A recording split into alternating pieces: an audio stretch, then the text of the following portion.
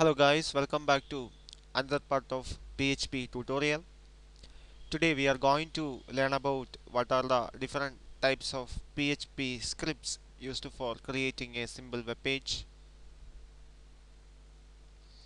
So in the previous part we already see how to create a symbol, how to display a symbol greeting message on the browser window.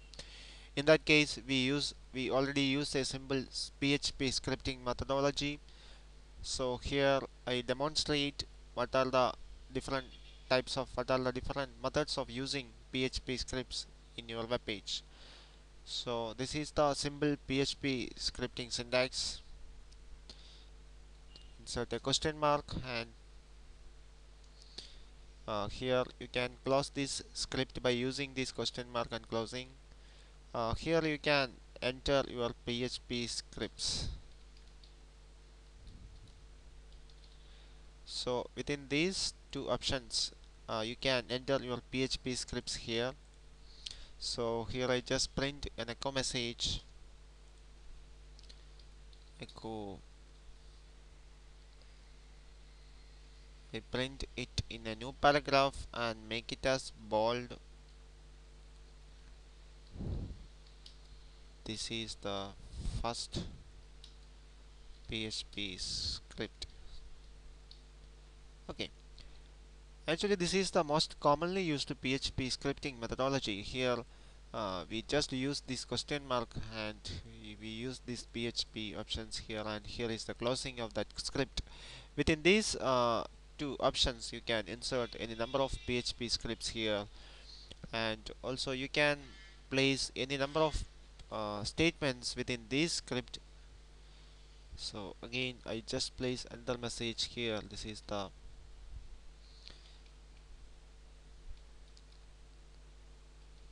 second PHP script. Actually it's a statement. This is the second PHP script statement. So within this script there are two statements. First one is the both the statements print a simple message on the browser window. So here you can see that a semicolon is essential because this is a statement. In PHP a statement is always ending with a semicolon. This is the most commonly used and the most widely used PHP scripting methodology. So also you can just using another method of using the PHP scripts. Here it is. Just type script language is equal to, using in double quotes, type the script you are going to insert. Here it is PHP script. Also close that script. This is also possible, this is also valid PHP script. So here I'm going to place this message again within this script. This is also a valid PHP script. This is the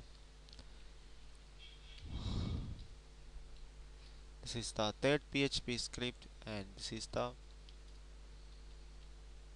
fourth PHP script.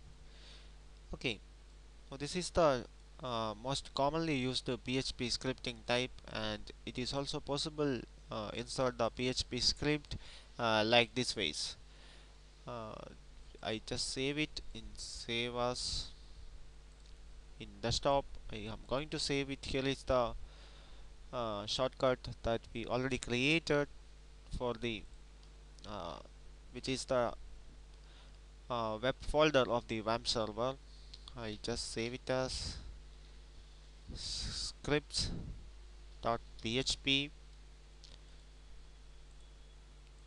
Okay, now we have to check it out. So open up the browser. Using the Google Chrome browser. So type localhost. Here is the WAMP server homepage, and scripts.php. Okay, you can see that all the statements are executed. this is the most commonly used. This is the two ways of using PHP script for creating a simple web page. Guys, thank you for watching. Please subscribe my channel for getting more video updates about PHP. See you in the next part of this tutorial.